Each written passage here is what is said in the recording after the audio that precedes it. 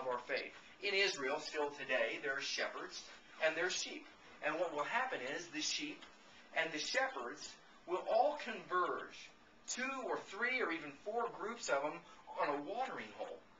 And what will happen is the shepherd and his sheep will go down with another shepherd and his sheep, and they'll converge. And all the sheep will mix together.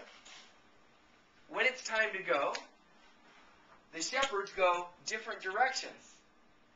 And each shepherd calls out to his sheep, and you want to know what happens? All those sheep separate, and they follow their individual shepherds. Why? Because the sheep hears the voice of the shepherd, and another voice he will not follow. We have the great shepherd, Jesus of Nazareth. And he said, using that illustration that was common in Israel, people could mentally see the picture. My sheep hear my voice. If you're of this fold, you'll follow me, Jesus said.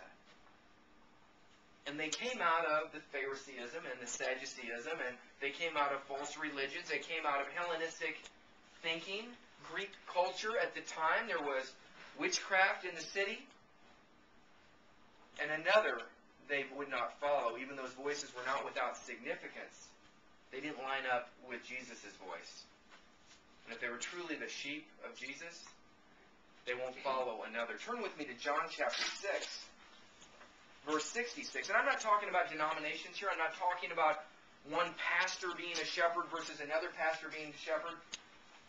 I'm talking about Jesus being our shepherd, operating his voice through many ministers and ministries under the banner of Christendom.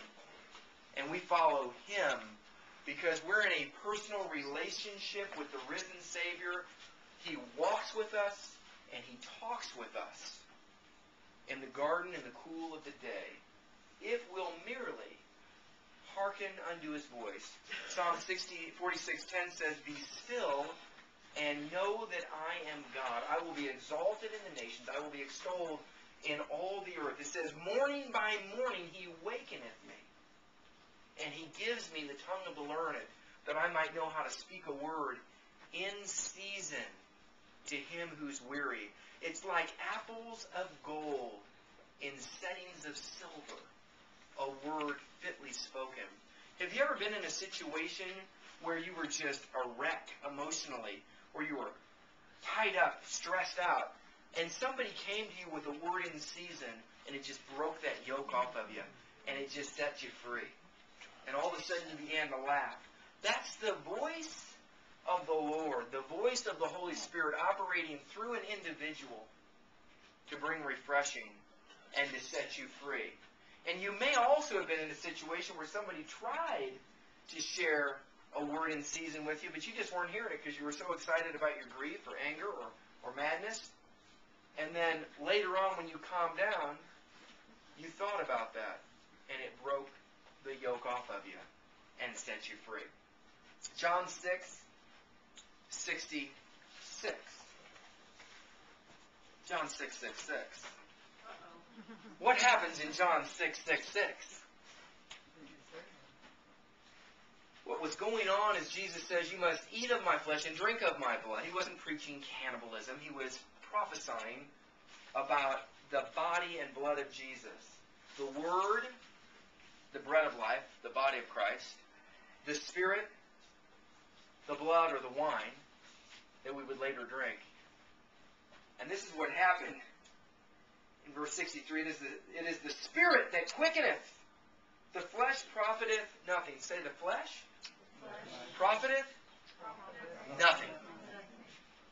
We're going to get into the voice of the flesh here in a minute. How much does the voice of the flesh profit? You remember Moses was called by God to deliver Israel? And he decided he was going to go out in the power of his own flesh, and he delivered an Israelite. And in the process, he inadvertently killed an Egyptian. Oops. Moses was banished to the backside of the mountain for 40 years where he could get his flesh under. And when he came back in the power of the Spirit. It is the Spirit that quickeneth. The flesh profiteth Nothing. Moses, in the power of his own flesh, was able to deliver one Israelite and have a little bit of collateral damage of an Egyptian and get banished as a murderer trying to do God's work. There are some people that go to abortion clinics today under the voice of their own flesh, not realizing that our battle is not against flesh and blood, but against the unseen realm of darkness, and they go shoot a couple of abortionists thinking they've done God a service. And then they get banished to the backside of the mountain to a state prison for the next 40 years, and they can't figure out what happened. I don't believe that God calls us to shoot abortionists. I believe that God calls us to shoot the devils off the abortionists in the realm of the Spirit. Amen. And to knock off the heads of the enemy and set the captive free, because the abortionist is captive also. Yes. Moses, in the power of his own flesh, with the mantle and calling of God on him, kills an Egyptian, delivers an Israelite, and goes on the backside of the mountain for 40 years. Scripture says he returned from the wilderness the meekest man on all the earth. Moses was now ready to be used by God. Look to your neighbor and say, are you ready? Ooh. Are you ready? John chapter 6, verse 64, but there are some of you that believe not. For Jesus knew from the beginning who they were that believed not, and who should betray him. And he said, therefore said I unto you, that no man can come unto me, except it were given to him of my Father. And then John 6:6. From that time many of his disciples, say disciples, went back and walked no more with Jesus. Interesting that it would be John 6:6, that they apostatized and walked back and no longer followed Jesus. My sheep hear my voice, Jesus said. Another you will not follow. But then we see in Scripture that there is the voice that is with signification, but it is contrary to the voice of God. Let's move on into the teaching. 6 origins of voices.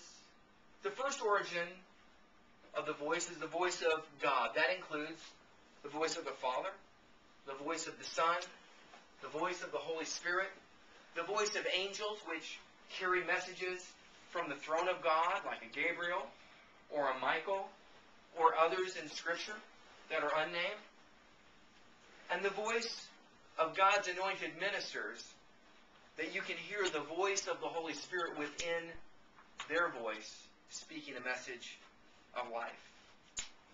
The second voice that's in the world that is not without signification, but is contrary to the voice of the Holy Spirit, the voice of the Father, the voice of the Son, the voice of the angels that are sent from heaven, the voice of God's ministers who carry the voice of the Lord.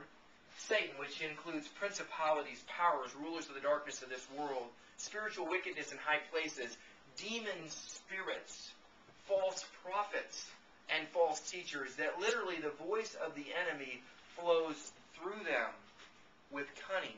Tertullius, in the book of Acts, was a great orator, but he didn't have the voice of the Lord operating through him. In fact, he brought